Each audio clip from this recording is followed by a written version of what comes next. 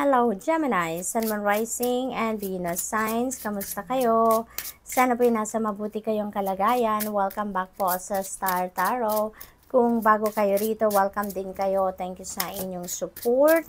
I truly appreciate it. God bless you all. Gemini, tumalon si official person. This may be someone that you're going to be dealing with around this time. Maaaring isa siyang official ng gobyerno, mataas na position sa kanyang trabaho, maaaring person of authority ito that you are going to be dealing with.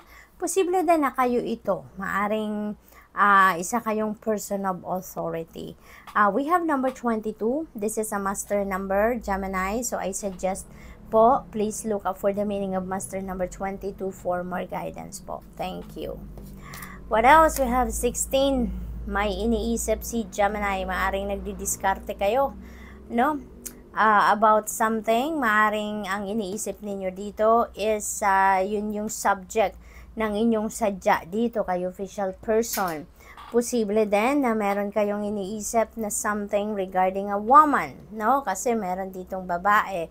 Maaring siya yun iniisip ninyo or siya yung subject, no, ng kung ano man ang pinagdidiskartehan ninyo sa ngayon. Beautiful, sudden wealth energy ay babalot sa inyo sa ngayon. We also have number 11. That is a highly spiritual number, master number 11. So I suggest please also look up for the meaning of master number 11 for more guidance. Meron din tayo yung angel number 777. So pakitignan din po yan for more guidance. So, sudden wealth ay parating sa inyo. This could be a big amount of money, big chunk of money na bigla-bigla na lang dadating. That could be a win. That could be a gift, no? Maaaring pamana yan. It could be, it could come from different sources, no? Depende sa inyong sitwasyon. So, tingnan natin kung ano pa ang ganap for Gemini. We have, oh wow, so napakaganda talaga pagdating sa perang swerte ninyo kasi si privileged lady also represents prosperity and abundance and financial success. Tapos meron tayong sudden wealth. So definitely, gaganda talaga ang inyong sitwasyon dito pang kaperahan. Ano? Makakaluwag-luwag sa pera. High honor. Ayan. So maaring ma-promote kayo into a position of authority. Dito, Gemini. Maaring mapopromote kayo to be in the higher office, no? Dito sa high honor because this is recognition, this is award, this is reward din, maaring ganon, no? Promotion, pay raise, yan ang maaring maibigay sa inyo sa ngayon. 18, child, this is a new beginning energy, si child energy. Kaya marami talaga maaring magbago dito or maaring sisimulan ninyong bago sa buhay, Gemini. Kasi maaring may promotion dito, no? Maaring meron ditong prosperity and abundance, pagbabago ng sitwasyon sa inyong financial landscape, or ang iba sa inyo dito, maaring manganganak na, or mag-welcome na ng bagong baby sa pamilya, kaya that is going to be a fresh start then. So what else? We have 7, message, may correspondence kayo, sulat, email siguro na matatanggap ngayon and that could be related to this win, no? Maaaring mananalo kayo dyan, tatawagan kayo or magsisend sa inyo ng email informing you na meron kayong perang marireceive. Sudden, gift, napakaganda. This is number 17. So, meron tayong talagang prosperity and abundance na parating, financial blessings, no? Financial opportunities. Kasi si gift, maaring tangible ito na regalo, posible din naman na non-tangible. So this could be a golden opportunity, no? Na mapagkakaperahan ninyo or magiging money path ninyo, no? Maaring ganon. Or maari talaga na pera to or material na bagay, no? Ang dadating sa inyo dito. So good luck to that. So, tingnan natin kung ano pa ang mga mensahe para sa iyo, Gemini. Angel number 1144, high vibes, ayan. So, divine intervention, no? Is going to happen din dito. I-enter dito sa divine universe at magkakaroon ng pag-aayos sa inyong mga sitwasyon. So, maganda, positibong pagbabago ang hinaharap ninyo dito, Gemini. There is also prosperity dito, fated events. So, fated events, yung parang ito na yung divine timing has come. Change is coming dahil yun ang nararapat. It is time, no? Para mangyari ang dapat mangyari. Sabi dito sa card, love or other happiness lurks just around the corner. It will be something much better than in your wildest dreams. A rare opportunity, an exciting encounter with like-minded people will exceed your expectations. So what else? We have a 1001, spiritual awakening. Ayan. So, Gemini, yung iba sa inyo, you are on the road to your spiritual journey. No? Ang iba sa inyo, meron talagang siguro personal development or spiritual development na nangyayari. Maybe those are the things that you are prioritizing at this time. Meron din mga fresh start talaga dito, no, na mangyayari sa iba't ibang parte ng buhay ninyo. A new phase in a religious or spiritual quest. You're going through a spiritual awakening, which can feel like the dark night of the soul. You're on the path to enlightenment and this too shall pass. Yan ang mensahe para sa inyo. We have angel number 33. 33. Ayan, there is hope, optimism, liberation, success, prosperity talaga. Very imminent para sa inyo. Excitement and enthusiasm. The problems you have today will eventually disappear. Your guardian angels encourage you to maintain a positive outlook on life since your luck may be about to change. It is time to put to use your captivating energy and inspirational personality. Don't let your ego get the best of you. So, positive mindset lang, positive attitude lang, positive outlook lang ang project natin so that everything else, no, na maganda din ang dumating sa buhay ninyo. So, good luck. That's all I have for you for today. Thank you for watching. Love and light. Namaste. Hello Libra, Sun, Moon, Rising, and Venus signs. Kamusta kayo? Sana po nasa mabuti kayong kalagayan. Welcome back po sa Star Tarot. Kung bago kayo rito, welcome din kayo. Thank you sa inyong support.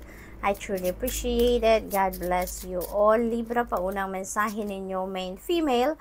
This could be you or this could be anyone, no, that you are going to be dealing with at this time. We have number 4, courtship. Ayan, maaring si female. This is, ito yung kapartner ninyo dito sa courtship energy. Maaring ito yung nililigawan ninyo or ito yung dinidate ninyo. Posibleng ganun din ang ganap. We have 9, change. Merong napipintong pagbabago sa buhay ninyo, Libra. Maaring related yan sa relationship. Maaring related din ito sa trabaho. Siguro maglilipat kayo ng trabaho, maglilipat ng opisina, maglilipat ng tirahan. This could be relocation sa ibang bansa. Posibleng ganon. Maaring magtatrabaho na din kayo sa ibang bansa. There is travel energy din dito na napipick up ako, Libra. Kaya mag-iingat po kayo.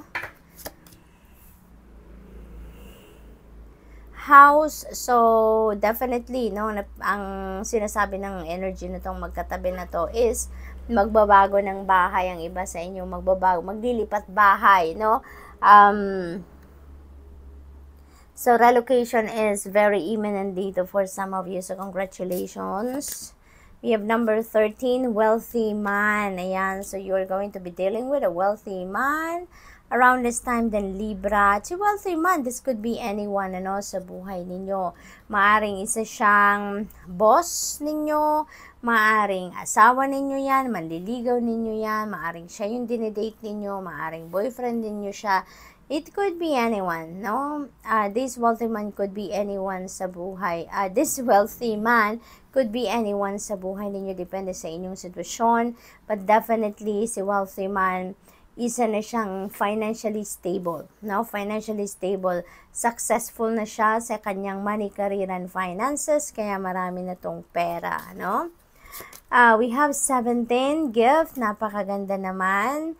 Maaring may mga material na bagay or pera kayong matatanggap sa ngayon. Posible din na golden opportunity ang parating sa inyo. Maaring isang offer na maganda sa trabaho, career, negosyo, yung mga ganon.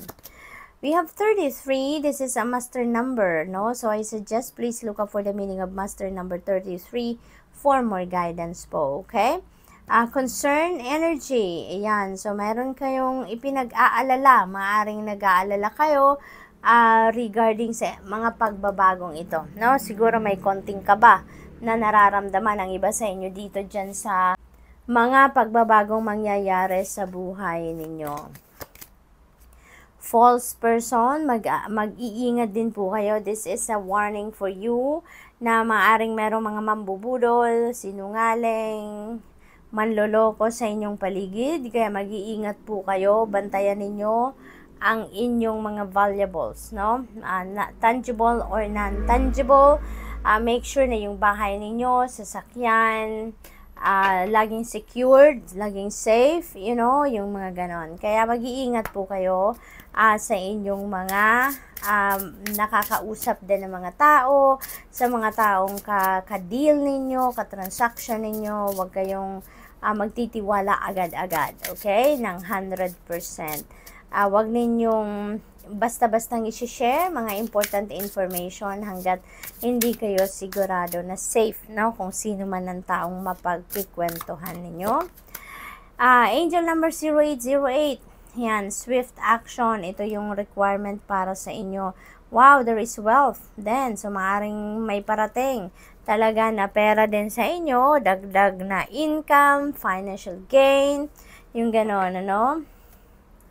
You will enter a time of expansion. So, begin taking steps toward achieving your ultimate objective immediately.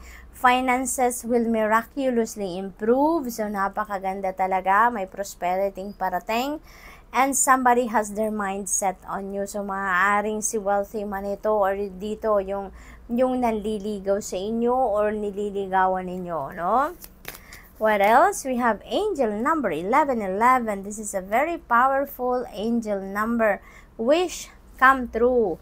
Ayan. So, meron kayong wish dito na magka-come to fruition. Matutupad na. Ang kung ano man ang wini-wish ninyo dito, you are going to manifest na kung ano man yung gusto ninyong mangyari sa buhay ninyo. You are in for a lucky break. It may come as happy news, experience, new opportunities, exciting acquaintance. You will find yourself in the right place at the right time. So, divine timing has come para sa buhay ninyo, Libra. It is not a coincidence but a gift from fate. What else? We have angel number 1234. Napakaganda. This is good luck energy. So, ang swerte-swerte ninyo talaga sa ngayon. Ano? Your wish is coming true. May prosperity. May wealthy man. May mga magagandang pagbabago.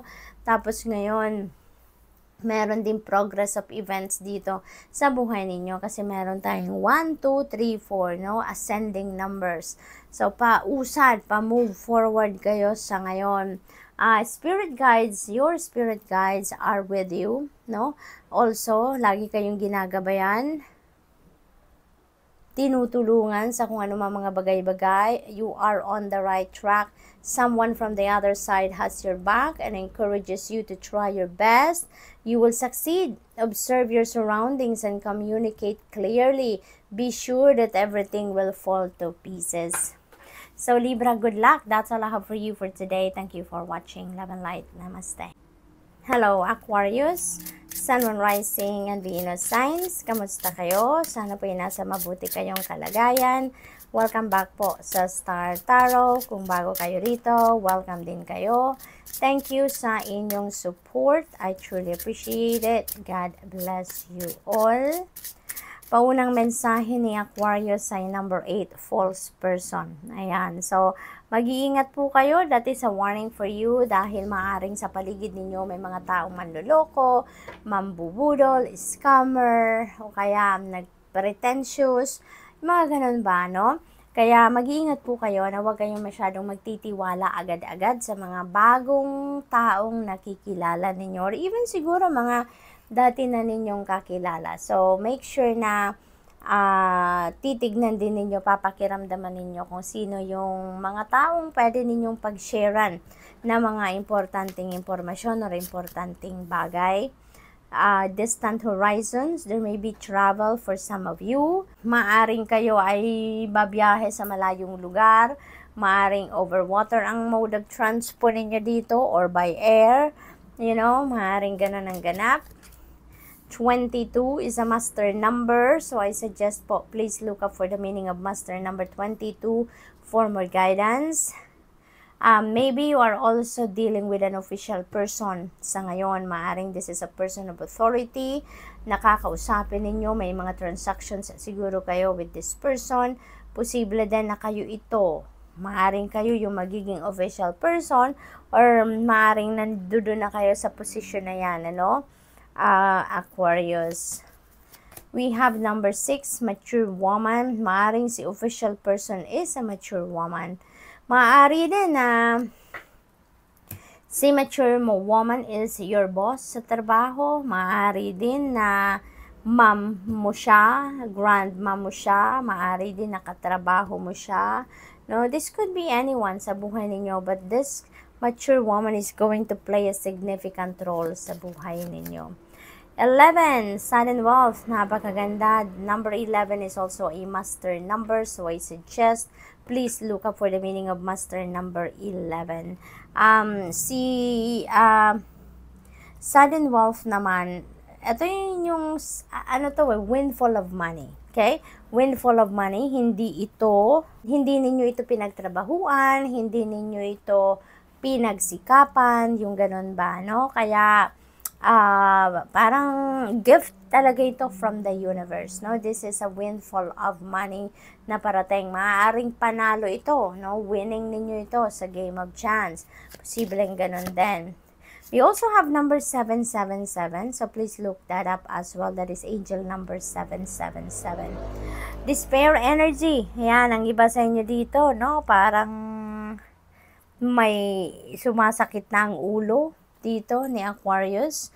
Maaaring nawawala na kayo ng gana, nawawala na ng pag-asa, maaaring may issue kayo dito sa trabaho, meron nakalagay na not hiring, so siguro nawalan kayo ng trabaho ang iba sa inyo. Maaaring maagang natapos ang kontrata ninyo sa trabaho, na-terminate kayo, something like that. But for whatever reason, Aquarius, no, na nakakaramdam kayo ng despair dito, wag po kayong mawalan ng pag-asa. This is a reminder for you na magbabago din ang inyong sitwasyon for the better. We have number 32. Number 32 becomes number 5. Kasi 3 plus 2 is 5 and 5 resonates with change. Kaya wag po kayong mawalan ng pag-asa dahil kung ano man ang sitwasyon ninyo sa ngayon na medyo hindi masyadong maganda, rest assured that that is going to change for the better. Wala namang permanenteng sitwasyon sa mundo. Everything changes. Kaya kung ano man ang pinagdadaanan ninyo sa ngayon, project your positive attitude, positive mindset lang kayo lagi para yun ang ma-attract ninyo towards you. Okay? Para mas gumanda ang inyong sitwasyon. Number 2, main female. Maaaring you're dealing with a female sa ngayon or maaaring kayo ito. No? What else? We have number 4, courtship. Ang iba sa inyo dito is dating siguro. Maaring si female yung dinidate ninyo. Maari din na si mature woman ang dinidate ninyo. Aquarius, depende sa inyong sitwasyon. Okay? What else? Tingnan natin kung ano pa ang ganap dito for Aquarius.